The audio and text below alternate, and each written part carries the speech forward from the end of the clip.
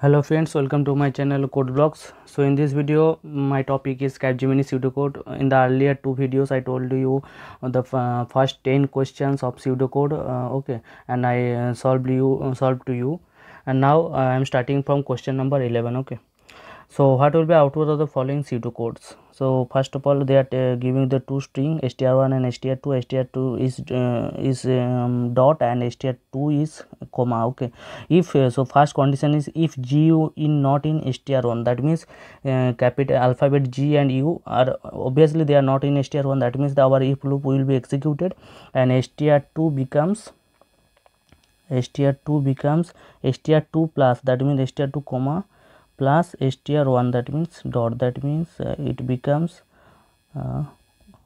comma and then dot. Okay, and one more thing, the comma and plus again str1, that means dot. Okay, that means it becomes comma and dot. Okay, now after completing the after executing if loop, we have to come across this statement again. str2 becomes str2 plus, that means comma and then dot, then plus jostr1, then plus str1, that means dot. Okay, so execute output will becomes comma dot jostr1 then dot, that means our first option 1 is will be correct answer. Okay, now comes to question number 12.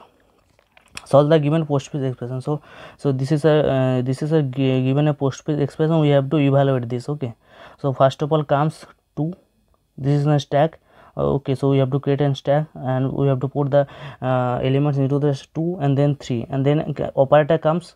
Okay, then we have to execute this 2 3 plus 2, that is 5. The top of the stack becomes 5. Okay, and now we have to push 1. Okay, so 1, and now an operator comes cross multiplication, that means our now top of the stack is becomes 5. Okay, and now again 5 comes and top of the stack becomes 5, and then an operator comes, so 5 divided by 5, that is equal to 1. So top of the stack is 1, so our output will be 1. Okay, now comes to 13. Okay, so what will be output of the following pseudocode?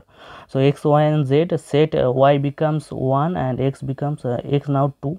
Okay, so we have to find z is equal to x sin y. So this sign means this is an XOR signs. Okay, so XOR means 0 of 0, that is truth table of XOR is 0 0 1 0 1 1 sorry 0 0 0 0 1 1 1 0 1 and 1 1 0. Okay, so this is a XOR truth table, and now x becomes 0 1. Okay, and y becomes 0 1 and x is equal to 1 0. Okay, so we have to get the output 1 0 1 and 1 0 1 out. So this is 1 and this is 2, so 1 plus 2, that is equal to 3. So our output will be 3. Okay, now comes to question number 14. What will be output of the following series will be printed by the given pseudocode? Okay, that means b is equal to 4 and c is equal to 5. Okay, and for each we have to start a for loop. A start from 2 to 4. Okay, first of all you have to print c, so c will be printed, that means 5. Now check the options. In the given option only one option is printed 5, so our output will be 5, option 1. So we don't need to again execute this for loop. Okay, because we are getting our output 5 8 10. Now comes to question number 15. Predict the output of the following pseudocode. Okay, so our value is equal to 1 and n is equal to 45. Okay, we have to execute this while loop. Value less than equals to n means 45, so obviously it will executes, and value this signs means left shift. Okay, left shift means suppose you are given a binary sequence 1 and 1. Okay, so our left shift means we have to that means now if you are given 1 0. Okay, so this left sign means you have to move this one to left side. Okay, one more left side, so that means 1 0 and 0. Okay, so its value becomes 0 1 2, that means 4. Previously it was 1. So in this way we have to move this. Okay, now first of all our value becomes 1, after left shift it becomes 1 0, now it's 2, first of all 1, then 2, its value 2 obviously less than n. Okay, now after left shift, again left shift, it means now 1 0 0, now its values becomes 4 obviously less than n. Now it becomes again left shift, 1 0 0 0, so now it becomes 8, again left shift and 8, and now it's become 8 to the power 3, 8 to the power 16. Okay, that means 16 obviously less than n, again left shift. Okay, and after left shift it becomes to the 4 to the 5, 32. Okay, 32 less than n because our n is 45. Okay, less than equals to n. Then again left shift, after left shift our value becomes 2 to the power 5, this is 2 to the power 5, and after left shift it becomes 2 to the power 6, that means 64. No, now comes here 64 is not value becomes 64 does not less than equals to n, so it equals then print value is 64. Okay, 64 will be our correct answer. Now comes to question number 16. Okay, x is equal to 15 and y is equal to 12, and now y is equal to x minus 1, that means 15 minus 1, that is 14. Okay, now our value of y will be changed. Now execute do while loop. First of all they will print x means 15. Okay, so 15 will be printed, then x becomes y plus x minus 2, y means 14 plus x minus 2, x means 15, 13, so that means 27. Okay, and again x will be printed, that means 27 will be printed. In this way, this is our output answer, 15 27. Okay, this one again it will be executed. Okay, must be less than 40, again x will be executed, and after printing x becomes y. Now y becomes what? Y becomes 14 and plus x becomes 27 minus 2, that means 25, that is 39. Again 39 will be printed, so this is our answer, 15 27 39. Okay, now comes to question number 17.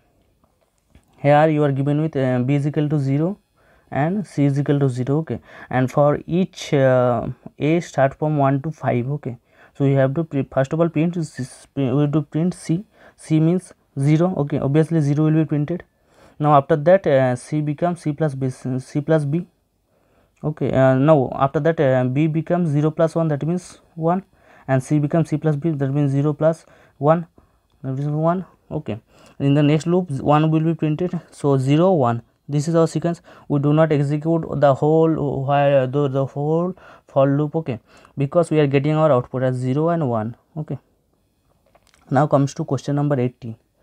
Predict the output. Okay, so we have to find the output, x is equal to 1 and y is equal to 2. Okay, so this is the function, recursive function. If x greater than 1, no, obviously no, because x is equal to 1, it is not greater than 1. So if does not execute, this if loop does not execute and print y, we have to just print y means 2, so our answer will be 2. Okay, just an easy question. Now comes to question number 19. Okay, integer a, b and c, set c is equal to 12, so c is equal to 12 and b is equal to 4.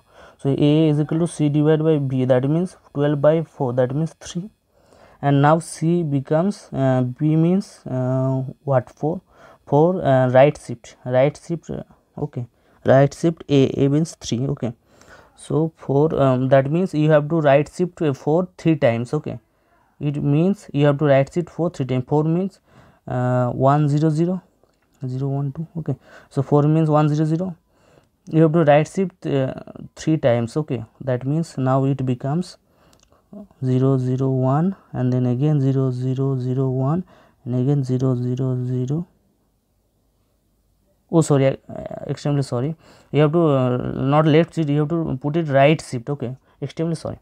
So our phone means 1 0 0, and you have to right shift 3 times. Okay, now first time after right shifting, the first time is 0 1 0, and then first time this is first time, and after that second time 0 0 1, and after third time it becomes 0 0 0. Okay, so our output will be 0 after completing third shifting, third times right shift. Okay, right shift, that means you have to shift the one right side. Okay, after right side our value will be 0. So this is our answer. So our this is we I have solved from question number 11 to question number 19. In the next video I solved you more aptitude question. if अगर आपने पहले video में नहीं देखा है तो पहले video देख लीजिए, अगर अभी तक सब्सक्राइब नहीं किया तो सब्सक्राइब कर लीजिए, क्योंकि आगे जो कैपजेमिनी की एग्ज़ाम आने वाला है वो कैपजेमिनी एग्जाम में इन स्यूडोकोड का महत्व बहुत ज़्यादा है। और एक वीडियो मैंने दिया है जो कैपजेमिनी का गेम बेस्ड एप्टीट्यूड है, वो उसके बारे में भी मैंने बताया। वहाँ पर टोटल जो 6 गेम है, 6 गेम्स है, मोस्ट इंपॉर्टेंट गेम्स, उस गेम को मैंने एग्जीक्यूट किया है, मतलब आपको बताया है कि किस तरीके से आप उस गेम को खेल सकते हैं, लेवल अप कर सकते हैं। ठीक है, तो चलिए इस वीडियो के लिए अभी तक यहाँ पर, आगे की वीडियो के लिए इंतज़ार करिए।